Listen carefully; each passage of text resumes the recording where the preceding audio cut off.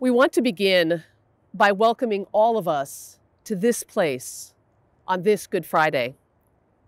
This area is known as Bedote, and it is a sacred place for Dakota peoples.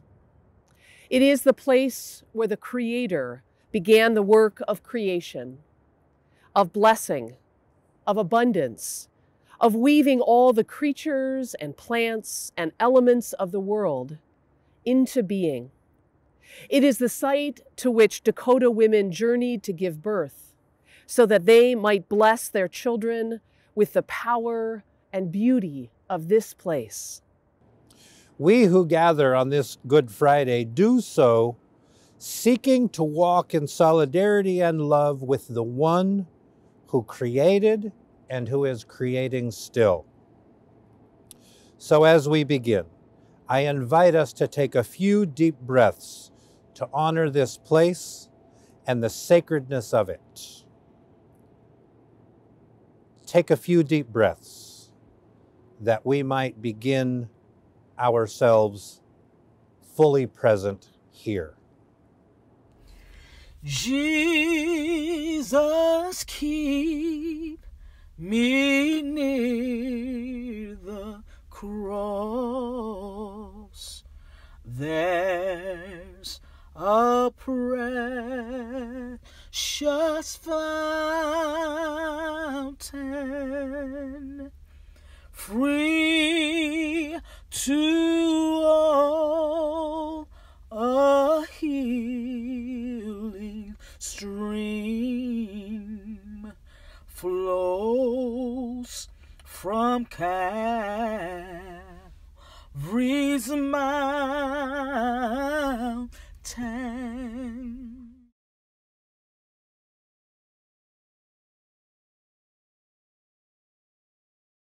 It is especially important that we call upon our breath and all that is sacred on this day. Too often, Good Friday in Christian churches has been an opportunity to perpetrate crucifixion. Too many of our Jewish kindred have been murdered in the name of Jesus on this day. Too many have been abused in a distortion of the ritual of Good Friday. Too often, Good Friday's remembrance of Jesus' execution has resulted in the torture of others. But today we gather with a radically different understanding of what this day means to us. In each of our communities, we've been taking a journey through Lent that moves from ashes to the cross. In various ways, we have been invited to examine brokenness and what makes for sacred resistance.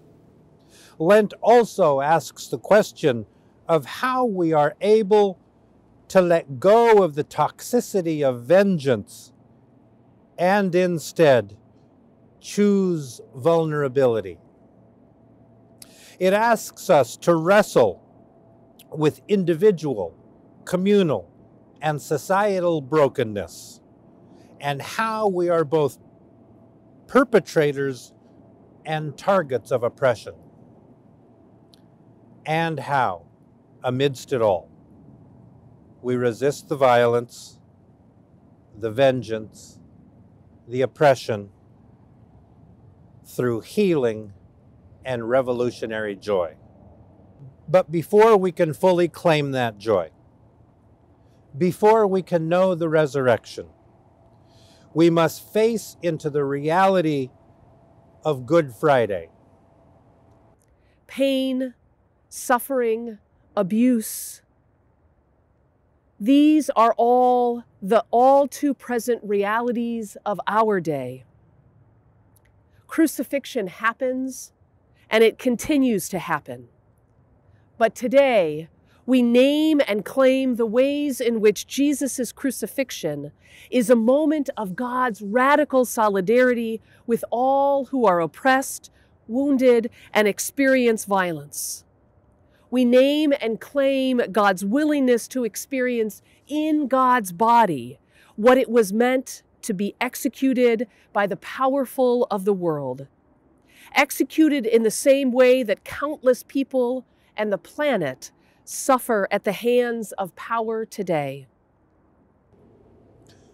Good Friday does not valorize crucifixion, and it does not celebrate violence. Good Friday condemns all that would break or injure God's precious creation. But Good Friday also names the reality that violence and oppression do happen in all of our lives. And God is here, radically with us and keeping vigil. What wondrous love is this, O my soul, O my soul? What wondrous love is this, O my soul? What wondrous love is this that caused the Lord of bliss to bear the dreadful curse for my soul, to bear the dreadful curse for my soul. Our Good Friday Walk for Justice has been planned collaboratively by Healing Minnesota Stories, the Interfaith Coalition on Immigration, the Racial Justice Program of the Minnesota Council of Churches, the Center for Sustainable Justice, and Lyndale United Church of Christ. Over the course of our time together, we will walk from the historic Fort Snelling to the Dakota Memorial and the confluence of the Minnesota and Mississippi rivers, and then to the Whipple Building, where Immigration and Customs Enforcement, ICE, is housed. At each stop, we will commemorate a station of the cross and name how the crucifixion is alive in this place, woven together with Jesus' crucifixion. And we will name how we are called to be grievers, mourners, rememberers, and resistors of all crucifixion. So let us begin our service. We invite you to join with us in our responsive opening prayer. We gather this day in solidarity with Jesus, those throughout history, and those today whose cries for freedom have been silenced by fear, betrayal, and crucifixion. We gather this day as witnesses to fear, to betrayal, to crucifixion. We gather this day to acknowledge our participation in fear, in betrayal, in crucifixion. We gather this day to resist fear, betrayal, and crucifixion. May God be with us. May God be always with us. Were you there when they crucified my Lord? Were you there when they crucified my Lord?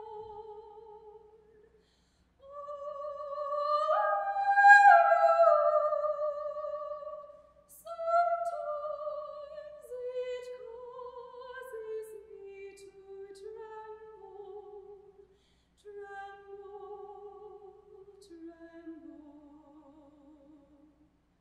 Were you there when they crucified my Lord?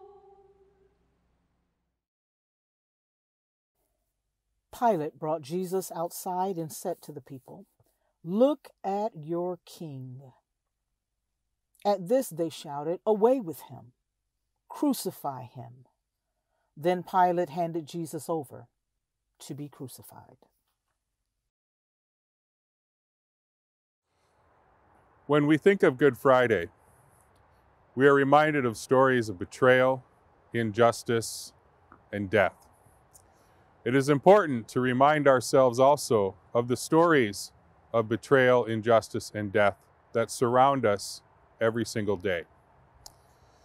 Here in 1865, nearly 2 years after the U.S.-Dakota War, 2 Dakota chiefs, Shakpe and Medicine Bottle, having sought shelter and refuge in Canada, were drugged and kidnapped and brought back to this place, Bedote. They were put on trial and convicted, condemned. There were no defense witnesses called. There was no testimony given. And on November 11th, 1865, on this land, immediately behind me, they were executed, hanged by the neck until dead.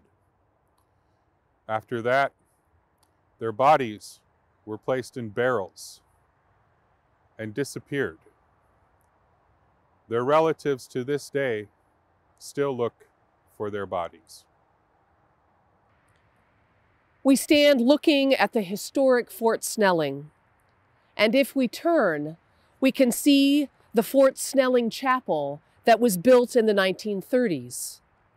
It is appropriate that we stand between these two buildings because it was both Christian theology and governmental law, woven with military might, that kept Dred and Harriet Scott and dozens more enslaved within these walls.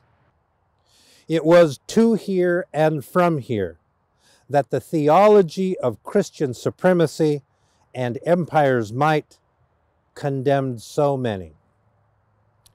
It was here that the actions of the U.S. military, U.S. courts, U.S. slaveholders, and U.S. Christians baptized slavery and indigenous genocide. Crucifixion's legacy lives on in this place. Were you there when they nailed him to the tree? Were you there when they nailed him to the tree? Sometimes it causes me to tremble,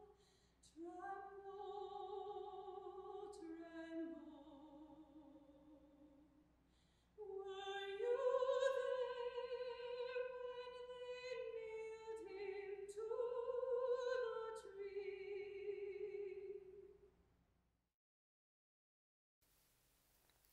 Jesus was led away and carrying the cross by himself. He went out to what is called the place of the skull, Golgotha.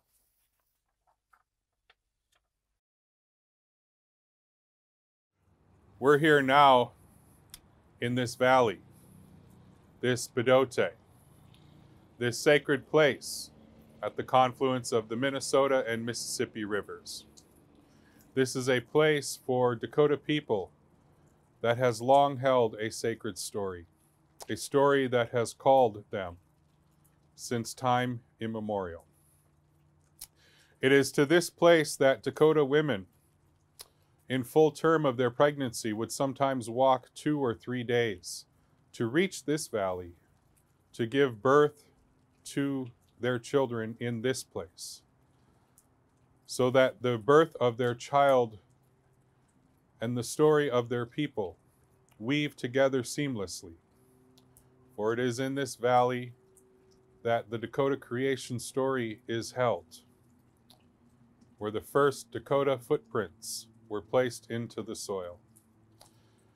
And sadly, it is into this valley where, following the War of 1862, 1,700 Dakota women, children, and elders were forcibly marched across the breadth of this state, 150 miles, in 6 days, and were kept in a concentration camp here in this valley.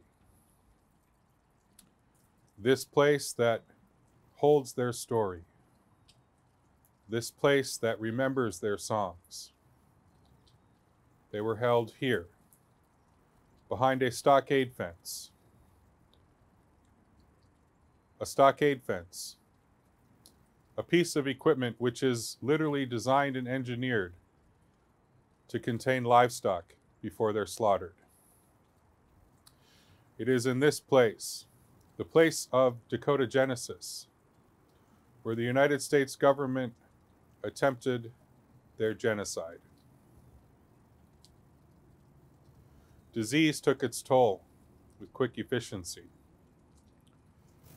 It is reported that when the diseases were running particularly high in that winter of 1862, those soldiers who had come down from the fort every morning to collect and bury the dead, it is recorded that when the diseases were running particularly high, those soldiers were busy digging graves from sunup till sundown, day after day after day. On average, they lost between 3 and 4 people every day. 3 to 4 people every single day. As December of 1862 gave way to January of 1863, those soldiers who came down every morning to collect and bury the dead perhaps noticed that they weren't getting as many bodies. Maybe they falsely attributed this to good news. Maybe the disease had run its course and fewer people were dying. But the reality is what happened to their relatives 90 miles west of here. The story of what happened to them reached the ears of those surviving here. See, following the war, 38 Dakota warriors were hanged. Their bodies were placed in a mass grave the day after Christmas, December 26th. On December 27th, healthcare workers, doctors, college and university professors from around the area descended upon Mankato. They unearthed the mass grave, and they stole each and every one of the bodies. That story reached the ears of those here. And rather than trusting the soldiers who came down every morning, not knowing what would happen, not knowing if the bones of their relatives would end up as a paperweight on a doctor's desk, instead, they buried their relatives here, in this place, in secret, in silence, carrying the cross themselves to the place of Golgotha. When I was sinking down, sinking down, sinking down. When I was sinking down, sinking down. When I was sinking down beneath God's righteous frown, Christ laid aside his crown for my soul, for my soul. Christ laid aside his crown for my soul. Having been beaten, tortured, and deprived of food and water, Jesus cannot carry the 165-pound weight of the cross. He falls under the physical and metaphysical weight of his impending execution. We are here near the confluence of the Minnesota and Mississippi rivers. We're at the base of historic Fort Snelling. Foundational to an indigenous worldview is the living truth that land, that place, holds story, keeps it alive, gives it breath. And this place, this valley, this Bedote, holds countless stories. We've discussed the concentration camp and the harsh and terrible conditions that were meted out to the Dakota elders, women, and children. In the spring of 1863, it became illegal to be Dakota within the borders of Minnesota. And so the survivors of that concentration camp needed to be removed from this state. The official language of that order called for the extermination and or forever banishment of all Dakota people from the borders of Minnesota. Think about that language. Extermination and or forever banishment. This is the language of genocide. This is the language of systemized oppression. As soon as the ice broke on the river and boats could navigate once again, 2 cattle barges docked here, not 100 yards behind me on the Mississippi River. And the survivors of the Dakota concentration camp were loaded onto those barges, cattle barges, and were sent downriver, exiled out of the state. To God and to the Lamb I will sing, I will sing. To God and to the Lamb I will sing. To God and to the Lamb who is the great I am, while millions join the theme, I will sing, I will sing. While millions join the theme, I will sing.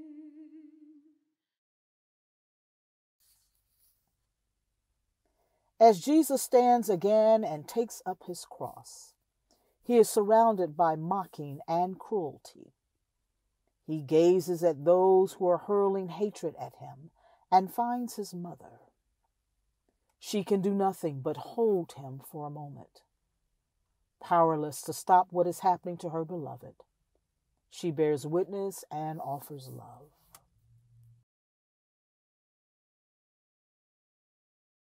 We are standing in the shadow of the fort, in the shadow of the empire. But we are also standing within close proximity of the original 4 oaks. They were the trees that were encircled and protected from the Highway 55 project and eventually cut down.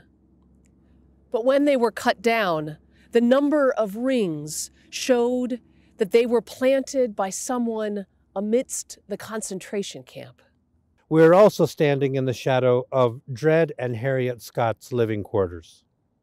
Although enslaved, they fought for decades for their and for others' freedom.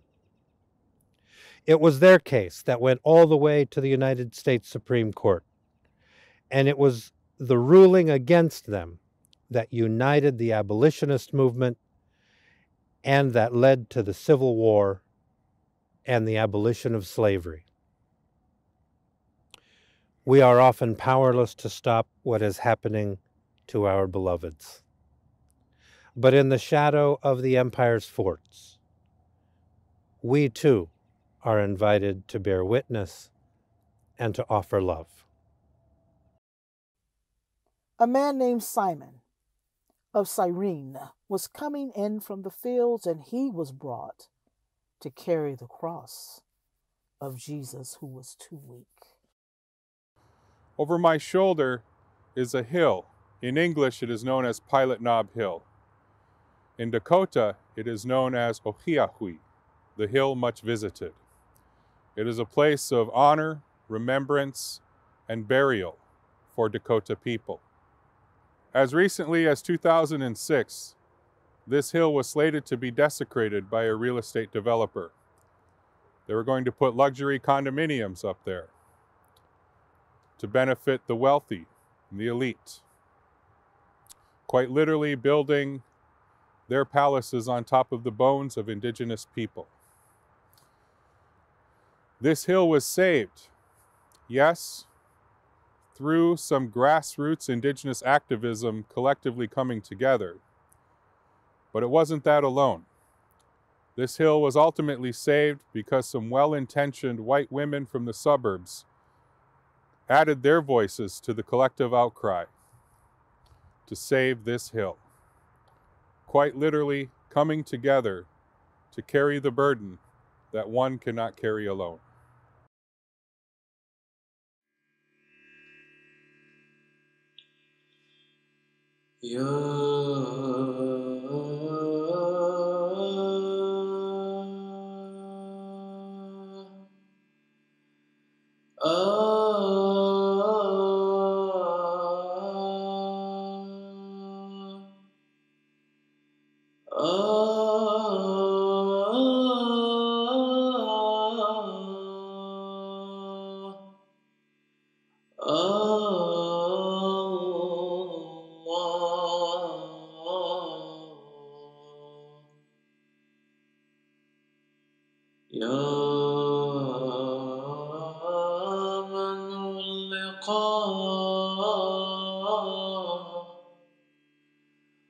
على الخشبة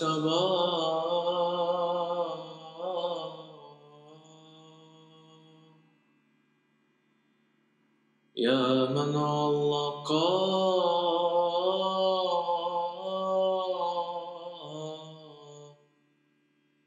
الأرض على المياه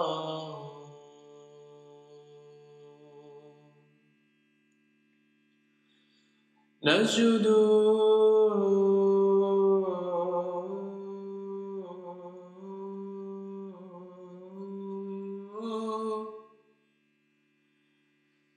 نسجد لأنعامك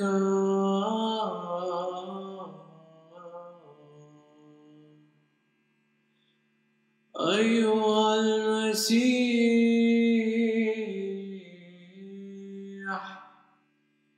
فأرنا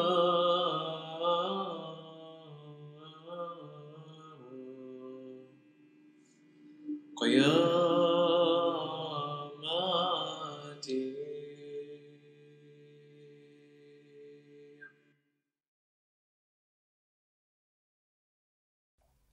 They stripped off his clothes and began to mock him, saying, "All hail, King of the Jews." Inside these walls resides Immigration and Customs Enforcement. It is here that dozens of immigrants come every single day.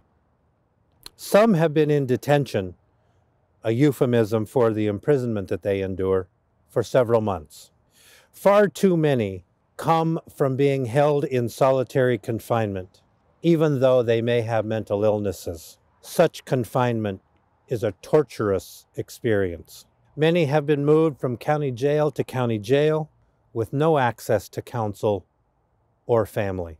They are moved here for their immigration hearings. They are brought into the courtroom in orange jumpsuits, shackled at the wrists, at their ankles, and at their waist. 75% of immigrant detainees cannot afford a lawyer. But if you cannot afford a lawyer, you are 12 times more likely to lose your immigration case.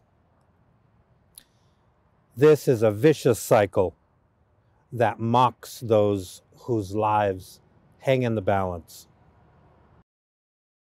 Were you there when they crucified my Lord? Were you there when they crucified my Lord?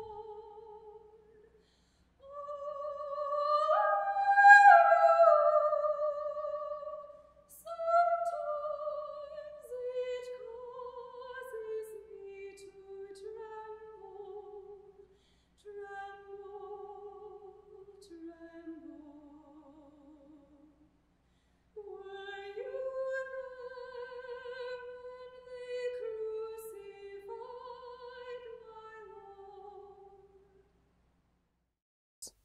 Jesus came to the place of the skull, Golgotha. There they crucified him and 2 others with him.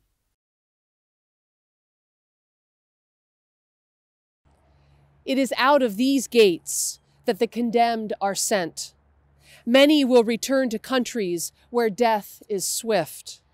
Some will be exiled to countries where they know no one, alone and afraid. All are captives of the same systems of slavery, concentration camps, exile, and genocide that have been at work for centuries here. The body of Christ that was crucified that day on Golgotha is crucified every day. In this place called Bedote, Christ's body is crucified through concentration camps and executions, through family separation policies known as boarding schools, as ICE vans deport human beings away from their families and children are separated from parents in cages. Christ's body is crucified anew. And what are we to do? We are invited to bear witness, to grieve, to mourn, to remember. And now we are invited to share in the feast together. We are invited to share in communion.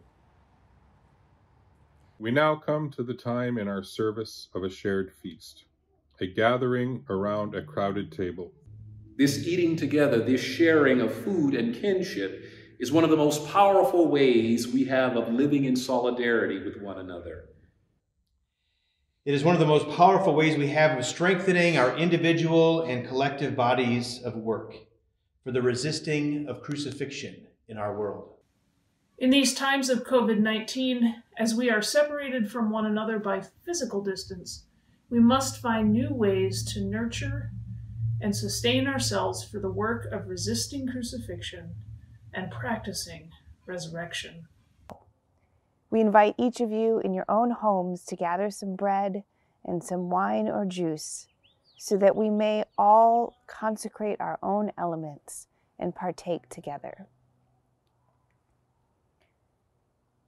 We remember that on the night before Jesus was killed by those who feared him, on the night before she died of exposure at the concentration camp, on the night before his trans body was murdered, on the night before they were left to die from COVID-19 in a nursing home devoid of healthcare workers, On the night before her body was destroyed by a pipeline, On the night before he was deported by ICE, on the night before he was arrested and crucified, he took bread and blessed it and broke it. He said, "This is my body broken, open, shared with you." And each time you eat this ordinary bread, remember the extraordinary, transformative power of our lives when they are broken open for justice and love. Then he took the cup, saying, "This is the cup of liberation. Each time you drink of this cup, you participate in the promise of new life and are now in communion with God." This table is open to all. You do not need to be a member of any church or any religious community to partake, for we believe that Christ is the host, Christ sets the table, and Christ welcomes all. Stay with me, remain here with me, watch and pray, watch and pray. Stay with me, remain here with me, watch and pray,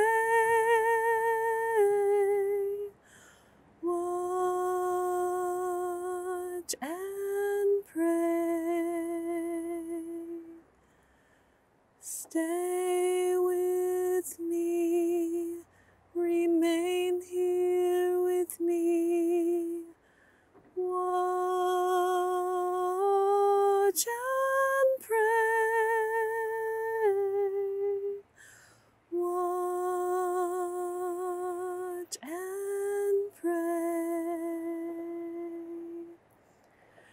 Stay with me, remain here with me.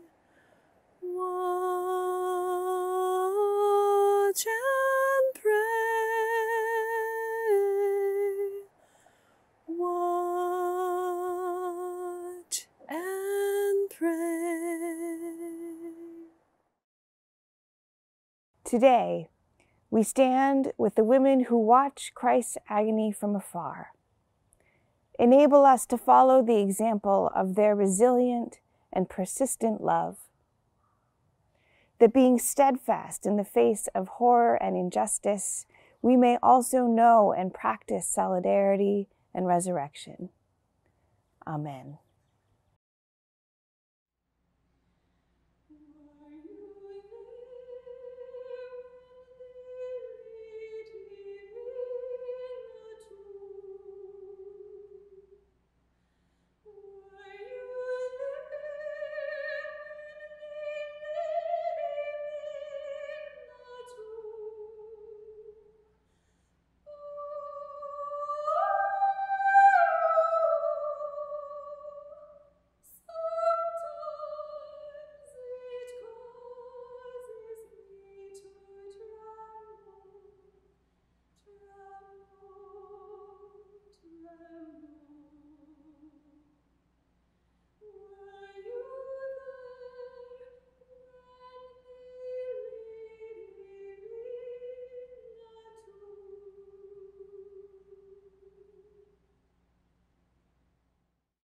Near the cross, near the cross, be my glory ever, till my raptured soul shall find rest beyond the river.